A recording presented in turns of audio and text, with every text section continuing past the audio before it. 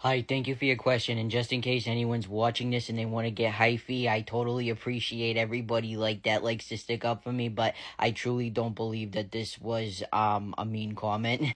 I think they're just asking how does your husband feel about you transitioning, detransitioning, transitioning again. I mean, it's valid for people to be curious. So this is when my husband and I first started talking. As you can see, I'm definitely presenting as a dude.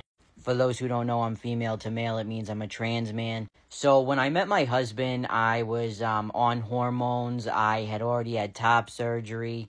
This is how he met me. And see, hold on. A lot of times people will see these pictures of us that I show, and their first instinct is oh my god, that poor guy. He went from dating a hot chick to now a dude.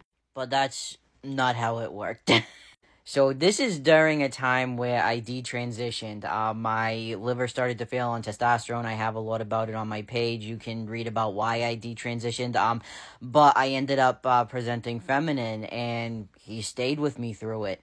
It didn't last long, me detransitioning. I ended up transitioning back shortly after, and of course he stayed with me because this is how he knows me. Here's where the other shocker comes in. See this big, sexy hunk of 6 foot, 350. He's actually not 350 anymore, but pound man. He's also a trans man.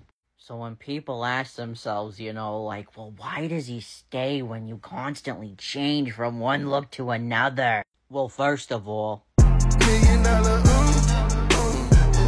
but most importantly, the connection I have with my husband is much more than just physical. Obviously, I think he's so handsome, and I mean, how could he resist my cute missing tooth? But no, it really is so much more than that. The connection we have in being trans men, and having a lot of similar experiences and being with each other through very, very vulnerable times,